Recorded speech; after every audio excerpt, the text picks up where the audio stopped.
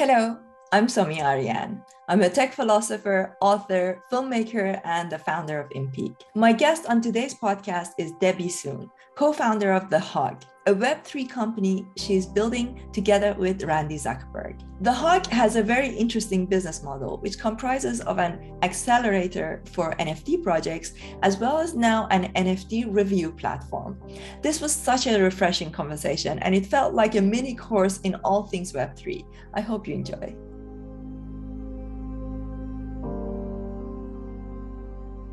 So, Debbie, you work with Randi Zuckerberg very closely, and you are partners at the Hug, and you've been working together for how long? Can you tell me a little bit about the story of what is the Hug? What you guys, and I say that as a Hug holder, by the way. I have 6 of your NFTs. Actually, I think I just gifted 2 of them to one of my colleagues. So I love what you're doing. But for our audience, do you want to explain a little bit about what the Hug is, how you started working with Randi, and where you guys are taking it? Yeah, absolutely. So we like to call ourselves at Hug Web3's friendliest community of creators and curators. We really have 2 main parts of our business. We run a number of accelerator programs for creators. So we're currently mentoring about 27 different NFT projects and founders. And on the other side, we are building a review platform for NFTs. So kind of a customer discovery platform for community discovery platform for NFTs. So think of it like your Google business, your Rotten Tomatoes, but essentially for NFTs. And I started working with Randi from Feb 1. So I guess about 5 months ago. And I met her not too long before that. We actually met on Discord. So before this year, we did not know each other, and we met in the Discord server of another NFT community. That's so fascinating. Which was the NFT community where you met? Yeah, we met in the Meta Angels NFT community, and this was before Meta Angels started minting. But like I was actually building a different startup all of last year, and then made the decision to, close it down at the start of the year. And then after that, really kind of had, basically was in a situation where I could really do anything that I wanted. And then after that, decided to kind of go into Web3 full time. Started putting some feels out, like hadn't officially worked in Web3 before, but, had all of these skills. And I was just looking for, the next startup that I could get involved in, and then put something out in Meta Angels. And then Randi Zuckerberg basically replied to that message that I posted. And then we got onto a Zoom call a couple of days later. And then less than 2 weeks later, we were building and co-founding Hug. That's amazing. That's such a fantastic story. I have to say, like, I've met some of the most amazing people on Discord, and I was, for a very long time, I was really resisting the idea of Discord, because I thought, this is going to be so time consuming. It's yet another medium. And, I'm so glad that I actually got into Discord. And then I ended up buying a lot of different NFTs. At the moment, my most favorite Discord channel is Proof, because like the quality of people, the connections, the friendships, really, you build some amazing friendships, and a lot of other communities as well. So, okay, so the Hug, you said that it's basically, the business model has got 2 things. So there's that accelerator part, and there's the review part. So let's get into the review part for a bit, because that's very interesting. I would love to know how you are tackling it, because there's so many things that are coming out, constantly. It's a very, very difficult job, reviewing NFTs and explaining, for sure, to people, because it really depends on what kind of perspective you come to. The truth is that a lot of people buy these NFTs with the hope of the price going up and maybe changing, changing hands and flipping it, as they say. Then there's also, the ones that people buy because they want to get access to something. It's a status thing. So right now, I'm working with a group of people on the Proof channel, and we're talking about how to evaluate NFTs, like the NFT valuations. And this is something that comes a lot when I'm, giving talks at various conferences, like places like, Morgan Stanley, banks trying to understand these things and trying to think about from an investment point of view. So what are some of the criteria that you look at when you are reviewing these NFTs? So I think first and foremost, when we started building this platform, our whole, and this is across our mission at Hug, really is about supporting creators. And I think in particular, leveling the playing field for creators, regardless of your backgrounds or regardless of your race, your ethnicity, where you're from, your socioeconomic status.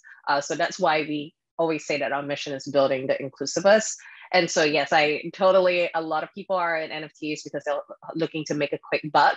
And because of that, the entire industry is very speculation and very hype driven.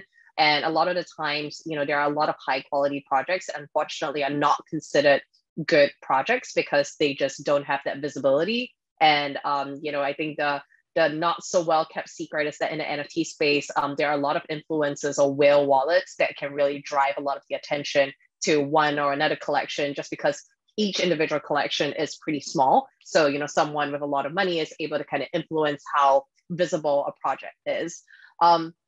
So from our perspective, it really is, this is not a review platform to provide financial advice. And obviously NFTs are not considered a security. But for us, we saw the gap in the market being that there are all of these quantitative trading tools out there, like any kind of, at the moment, like NFT trading platform or toolkit is very focused on quantitative metrics, right? Like, so what is the floor price? Like how many holders there are? What is the volume? Like how thin is the floor? So all of these things that are very geared towards the NFT trader who is hoping to make a quick flip. And there's nothing wrong with that, but we feel that there is a segment of the market or group of collectors that really are just interested in supporting projects that they resonate with. And also appreciating that a lot of NFT projects are really art and community projects. So it's very subjective, right? So if I had an NFT project that was in particular very passionate about like automotive culture or like car culture, but I'm not like a car person, that could have a certain value to it, but I as an individual would not value it in any way because I'm just not part of that subculture. And so for us building this review platform, it was really about how can we provide qualitative research and qualitative feedback that people could share with one another.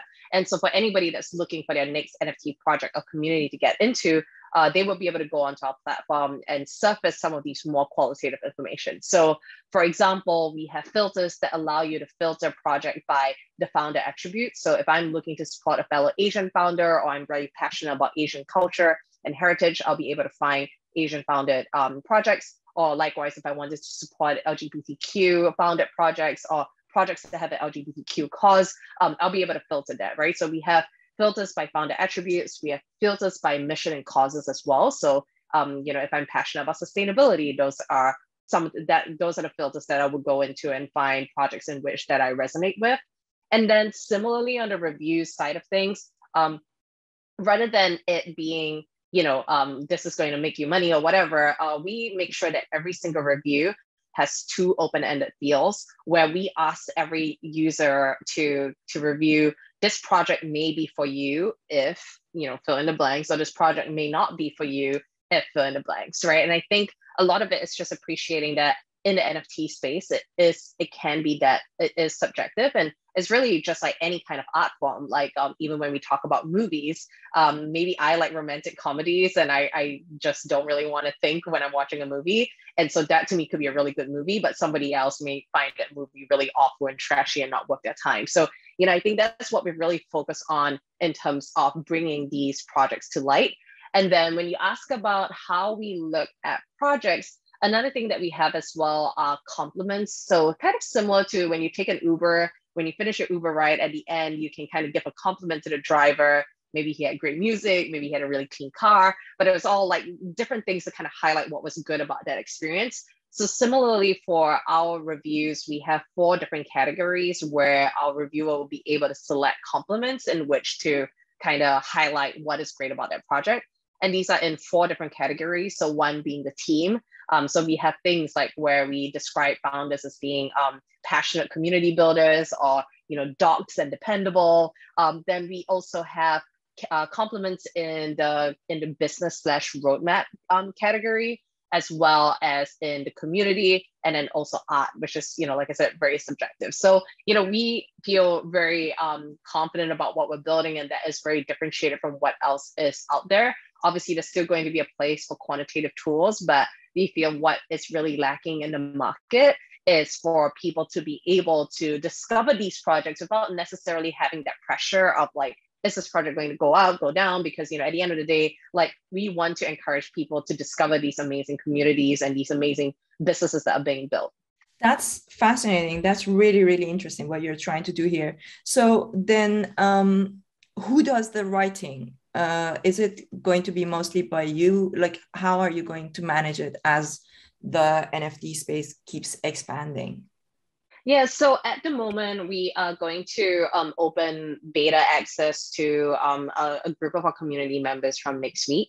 Currently, all of the information is community sourced. So there are some things where like the founder attributes, it's not something that you could get off OpenSea. So all of these things, or even the mint date, that's not something that you can kind of pull it off from Etherscan, but it's still a pretty laborious process. So a lot of this data and even things like roadmap categories have all been community sourced. We also wanted to make sure that every single description of the project would be easy to understand, so that we have a team of writers that have been putting things together. And then I have been personally kind of going in there to make sure that everything syncs up and looks okay.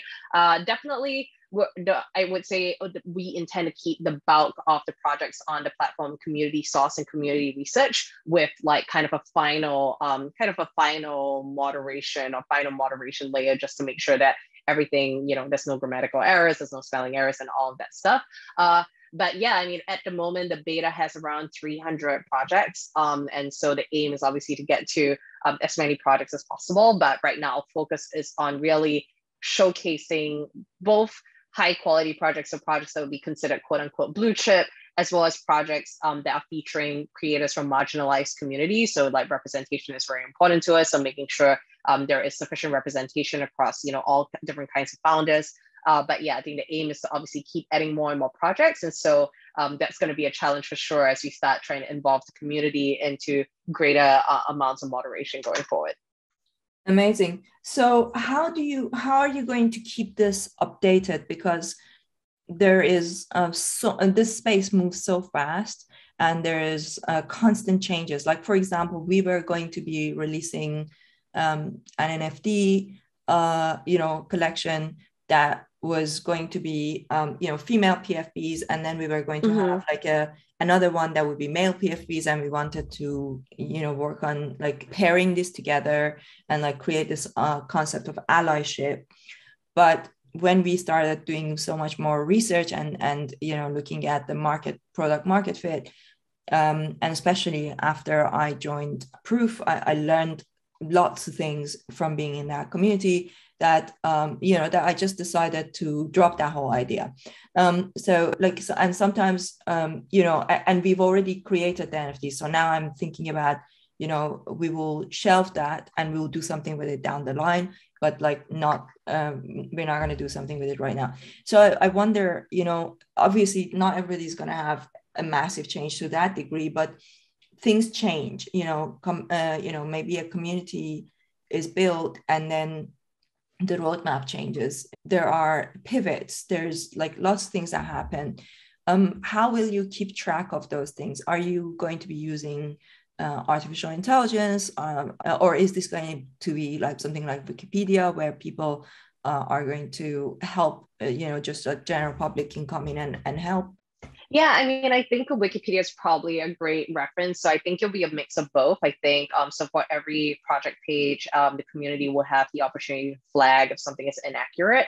Obviously, there will need to be a layer of editorial. So, we'll probably at some point have to hire like an editor-in-chief to make sure to kind of have a system of going through all of the projects. But we also would want us, I don't know if you're familiar with Yelp, but in Yelp or even in Google, actually, you can claim your business, right? So similarly, like when you have a restaurant listing on Google, maybe your opening hours change and you're extending it, shortening it, whatever. But when a business claims that listing as their listing, they'll then be able to go in and make changes to it directly. So we'll be looking to add some of those capabilities along the way. But yeah, I think definitely we foresee this going forward as very much community driven. We really want to empower the community to be able to take charge of the research that they see, while at the same time making sure we have good moderation practices in place. And I guess the thing that I haven't mentioned is that we really intend for this to be completely tokenized in the future. So right now, I think if you look at Google reviews, typically reviews in general, typically people only leave reviews either if they had like a really good experience or if they had a really bad experience, right? If you had like just an average experience, you're probably not going to go in because you don't feel the strong emotional connection to want to leave a review. And then the other thing that we've been seeing in the industry, this is just more broadly speaking, is that a lot of businesses actually pay for fake reviews. So you could even go onto Google right now and say, I want to buy like 1,000 5-star reviews to put on Amazon or something. So, at the moment, and it's really hard to see how authentic this review is, right? Like somebody being paid for this review, or similar to like influencers, just this business paying somebody to write a favorable review. So for us, we believe that people should be rewarded and incentivized to make high quality contributions in terms of these reviews. So at the moment, we're very focused on making sure that the platform itself is easy to use. So rather than kind of like diving into Web3 right away, making sure that we have a good product market fit just from a Web2 side of things, and it's starting to add on these Web3 components, right? So people will be rewarded for being able to point out that, oh, there is an error, and that they kind of went in and they made changes to it. So, and then giving greater utility to these tokens along the way, whatever that may be, exchanging it for allow list spots, all sorts of other things that, or even pushing up projects, so upvoting projects so they get more prominence on the main page. So these are some of the things that we've been looking at to really kind of lean into this Web3 ethos where, everyone is playing a part and they can have ownership of all the contributions that they're making. This is really cool. I like the tokenization model. Tell me if I'm wrong, but am I understanding it correctly? Let's say, for example, I have a Moonbird. So first of all, I need to prove that I have a Moonbird. So probably I need to connect my wallet. And then as a Moonbird holder, I can go to the Hug ecosystem and leave a review about my experience as a community member of Moonbirds. And then I get tokens from the Hug for providing that review. Is that right?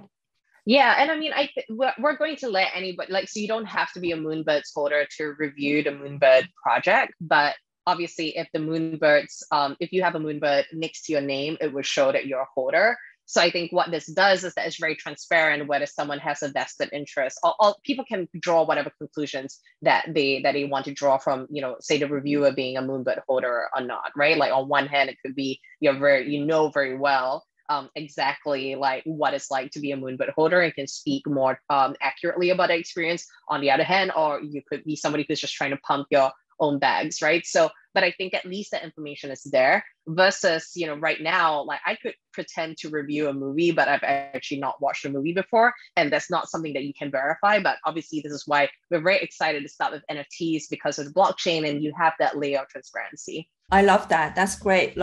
Because then it makes a big difference. Because I was initially going to say, like, if you're not in a community, how can you potentially provide, review because you haven't been in it?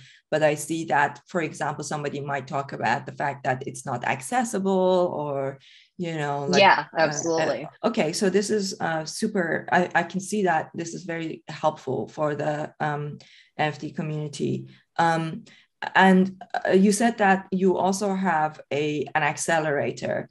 Do you see any kind of, I guess conflict of interest is not the right word, but if you have companies that you are helping as an accelerator, would they get some form of preference in these reviews, or how do you make sure that you are as a platform, this side of the review side of things is separate and different from the accelerator side? Yeah, no, I mean, I think so. The selection process for the accelerator is done completely differently, but on the platform, we do intend to highlight that this project is part of the accelerator program. So we do give things like little badges, like to say that, hey, this is a project that went through our accelerator. So for example, Boss Beauties is a project that went through our accelerator, so they get like a little badge to show that they're affiliated with us. So again, it is about kind of having that transparency, but obviously the reviews can come from anyone, right? Like we're not, and you can see who wrote the review, so we're not going to go there and be, oh, this project is great. Obviously if we accepted them through our accelerator, there is some form of endorsement there, but all of the reviews should ideally come from the community, should come from the rest of the Web3 who has been observing what they have been building. I mean, I think going forward, though, there probably is more opportunity to drive synergies between two parts of the business. And I think that more from a community standpoint. So, for example, we have a couple of projects that we are that are in our accelerator right now. So having the opportunity for them to have private ask me anything like AMAs within our Discord community, allowing our community to get to know them better, kind of having these more like alpha like discussions, but really with the perspective of understanding these founders better. So I think there's interesting ways that we can continue to drive synergies between them, but at the same time, still keeping the selection process for the accelerator, very impartial, and as well on the review side of things, still keeping that very fair and as open to the community as possible. Fantastic. Yeah, I love it. So let's talk a little bit about the accelerator. So what's the business model there? And what is, because for example, I have the air hug, I have the tree hug. So you need to have an air hug to go through, this process, right? So tell me a little bit about what's the business model there in terms of how do you monetize? How do you work with these companies or communities that you put through your accelerator? Yeah, so we essentially charge a percentage of mint proceeds. So essentially as an advisory fee. So that's basically how we monetize. Sometimes we provide additional services as well in terms of technical services, as we have our own full-time dev team. So we would charge for those, it'll be like a flat fee depending on how intense or how intense the work is. But yeah, we work very closely with, as part of the accelerator, they all get one-on-one office hours with like Randi and myself, and then they get taken through like the curriculum. And then it's obviously that network effect right now. So right now we have 27 projects that we work with. So, they can kind of go through this entire experience together, be able to foster collaboration and partnerships really easily. Very nice. So in that sense, it's a little bit similar to Meta Angels. And I know that you do a lot of collaboration together, right? Yes, that's correct. Yeah. Yeah, awesome. Okay, fantastic. So what's the next in your roadmap? So right now, like how many people are working on the hug, both sides, and where are you going with it? How big do you think like the accelerator is going to keep growing? Yeah. Or are you going to keep it quite, selected and smaller kind of groups? Yeah, so at the moment, I would say that we're definitely going to keep, having more accelerator cohorts, but we are probably reducing the frequency. So we have done quite a few cohorts since we started in February. Hence, we got to 27 projects in like less than 6 months. But I think what we have been noticing is that projects actually need more of our help over a longer period of time. So previously, for some projects, we were only working with for about 3 to 4 weeks. But I think we've been realizing that, especially given markets right now, like projects want to work with us over an extended period of time. So I think what's likely going to happen is that we'll reduce cohorts to kind of once every quarter. And then, which gives us the opportunity to work with projects, like I said, over a longer period of time, and maybe, fewer projects each time, so we can really kind of amp up the support that we're giving them. And then in terms of what else is on our roadmap, obviously, like I said, we are rolling out the beta, like a smaller beta kind of from next week onwards. And then a month after that is when we're going to start opening it up to the public, where anyone from the public can just access the homepage. But in order to access, to see full product details and everything, you'll need to own a Hug NFT. And then we'll be adding more and more capabilities to the platform over time. So like I mentioned, tokenization, that will probably come next year. But starting from this year, we're going to do more of like off-chain tokens, like off-chain points, if you will. So kind of still like a Web 2 model, but really starting to test the economy that we're building and making sure that the incentive structures are all in place before we actually introduce an actual token. So want to make sure that people are finding this process engaging before we kind of start introducing that kind of financial incentive and complexity around that. Very nice. So how do you feel about the market right now? You were in New York. Did you feel that the interest was waning in any way, or were people just as excited about NFTs as before? Oh, I mean, I think, in New York, when there's so many people that's gathering together, there's obviously a lot of excitement, there's a lot of euphoria, and it was really great to see the community come together in person. I think it'll be interesting to see how things pan out once that excitement has kind of died down. I think in general, there's definitely a lot of, people are really happy to be a part of like the NFT communities that they're in. But obviously we're still in a bear market. Like no one's really going to know like how long this is going to go on for. And I don't even know what is the next big kind of NFT event or meetup. So I think from between NFT NYC and then I think it'll be interesting to kind of see how things pan out. Also understanding that and I'm very realistic about this because like I said, I closed down a business of my own like at the start of the year. So it's hard to see like how many projects will kind of continue to survive throughout this bear market.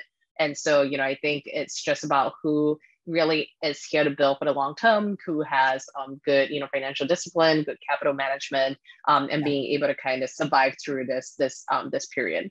What would you say to some of the companies that, whether the ones that you have already helped get through your accelerator and other people who are building right now, what would be your advice for entrepreneurs building in this space right now? I would say so. I've written about this before. So I founded my first startup back in 2014, and that was a boutique indoor cycling studio. So that was very capital intensive. Where I had to pay the security deposit for the rent. I had to buy the bikes, so I had to make a lot of investment upfront. So I had to, basically took out of my savings the capital that I was going to put aside into this business, and then it was months before I would even see that first revenue kind of come in. And so because of that, I had to be very financially disciplined and working within a budget because that was, all the money that I had. I think a lot of NFT projects, they in some ways kind of have the opposite problem where, if you have a successful mint, maybe you have like $1 million from like day one, which is like completely unheard of. And obviously you're working with contractors or like developers or artists that you promise to pay, but typically these are done as a percentage of your mint. So you're like, okay, great. Like, you don't really have too much upfront capital other than time. And so I think as a result, especially during the bull market, people have been perhaps not the most financially disciplined. Like, and I get that it's great to set aside a certain amount of capital to go into charity or to, I don't know, throw like some fancy like community event just because you have that $1 million in the bank. But then with the expectation that your secondary royalties are going to be a stream of passive income that's going to keep happening, right? But, as we now know, it's not really the case. I think just even on the industry levels, volumes have just dried up. Obviously, there's still some projects that are very heavily traded, but for the most part, most projects, don't have the luxury of having like that much of an income stream from secondary royalties. So, in general, my advice is always to be, be financially disciplined. So how much, understanding what your cash needs are, how much of a runway do you have? Like, do you have at least 12 months? Like, and if not, like, what are you going to do about it? And like, how are you going to think about other ways to generate revenue other than from secondary royalties? So I think it's just having to, encouraging founders to kind of think, outside the box because we are still so new and NFTs are continuing to evolve. So, like a year ago, you could probably mint a project and then you would have, either both from a founder perspective as well as a collective perspective, like they could just, you almost guaranteed to make it, right? Like a high probability of like making it or being successful. But now like the demand side, the market is more saturated than it was before. So I think there have been more projects coming to market than there have been more people coming into NFTs for the first time. So it's like, how do you really differentiate? Like if you're just providing art and community and having a 10,000 piece collection, that may not be good enough. Yeah, absolutely. Well, thank you so much. I mean, this has been a very eye-opening. I really enjoyed hearing about your business model. That's really, really interesting, both on the accelerator side and the review side that you're building. So super interesting. And I really appreciate you sharing it with me. Yeah, of Okay. course.